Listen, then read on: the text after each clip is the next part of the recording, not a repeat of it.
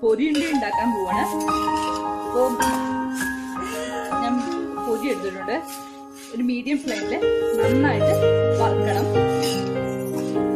ആ പച്ചപ്പ് പോയിട്ട് ഒന്ന് ചൂടാവണം, അതാണ് ഉദ്ദേശം. പൊരി നന്നായിട്ട്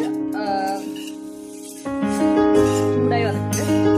ഇനി നമുക്കിതൊരു പാത്രത്തിലേക്ക് മാറ്റാം. ഇതാ ഇങ്ങനത്തെ ഒരു ഉണ്ടവെല്ലം, ഒരു വലിയ ഉണ്ടവെല്ലം എടുത്തിട്ടുണ്ട്.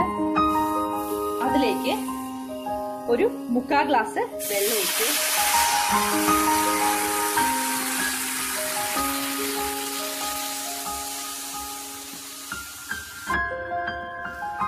ഇത് കുറച്ച് പൊട്ടിച്ച് ചേർത്താലും കുഴപ്പമില്ല.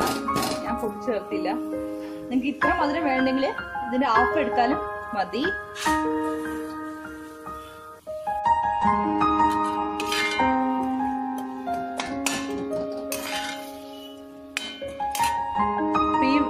വെള്ളം കുറച്ച് ലൂസ് പോലെ ആയിട്ടുണ്ട്. ഈ സമയത്ത് നമ്മളൊന്ന് അരിപ്പ കൊണ്ട് അരിച്ചെടുക്കണം. കാരണം വല്ല കല്ലോ മണ്ണൊക്കെ ഉണ്ടെങ്കിൽ പോകാൻ വേണ്ടിയിട്ടാണ്. അങ്ങനെ ചെയ്യാം. ഞാൻ എന്താ അരിച്ചെടുത്തു വെച്ചു. ഒന്ന് കുറച്ചും കൂടി കട്ടിയാവണം, എന്നിട്ട് യൂസ് ചെയ്യാൻ പറ്റും. അപ്പൊ ഇതായി നമുക്ക് ടെസ്റ്റ് നോക്കാം.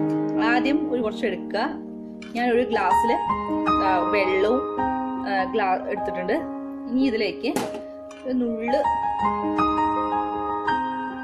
ഇടുക. ഈ വെള്ളത്തിൽ ഒട്ടിക്കിടക്കണുണ്ടോ?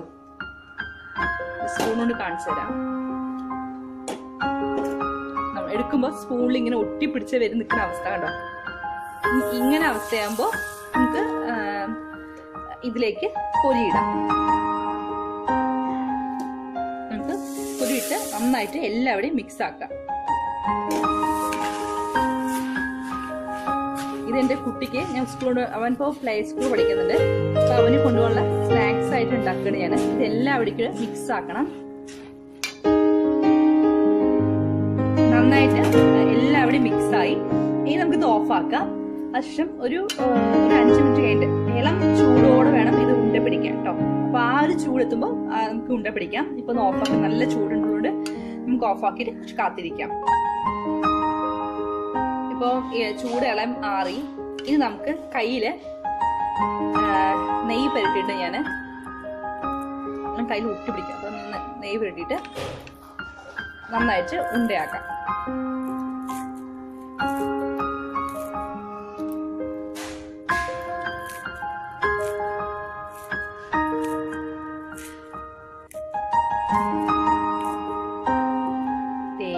നമ്മുടെ പൊരി ഉണ്ട നമ്മൾ കടയിൽ നിന്ന് വാങ്ങുന്ന അതേ കഴിക്കാൻ ടേസ്റ്റില് ഉണ്ടാക്കിയിട്ട് നമ്മള് ഇത് നമുക്ക് വേണമെങ്കിൽ ഏലക്കായ പൊടി ചേർക്കാം. ഞാൻ ചേർത്തിട്ടില്ല. അപ്പോ ഇത് നിങ്ങൾ എന്തായാലും ഉണ്ടാക്കണം. നമുക്ക് മൊത്തം ഇത് എടുക്കാം. അപ്പൊ നമ്മുടെ പൊരി ഉണ്ട റെഡി ആയിരിക്കുന്നു. നിങ്ങൾ തീർച്ചയായും ഇത് ഉണ്ടാക്കണം. വളരെ ടേസ്റ്റ് ആണ്. പിന്നെ ആകെ 2 സാധനം ഉപയോഗിച്ച് കണ്ടുള്ള പൊരിയും പിന്നെ ശർക്കര ഇത് യൂസ് ചെയ്ത് ഉണ്ടാക്കിയത്. അപ്പോൾ നിങ്ങൾ എന്തായാലും ഉണ്ടാക്കണം. അപ്പോൾ നമുക്ക് ഇനി പുതിയൊരു വീഡിയോ ആയിട്ട് നമുക്ക് വീണ്ടും കാണാം. Okay, by.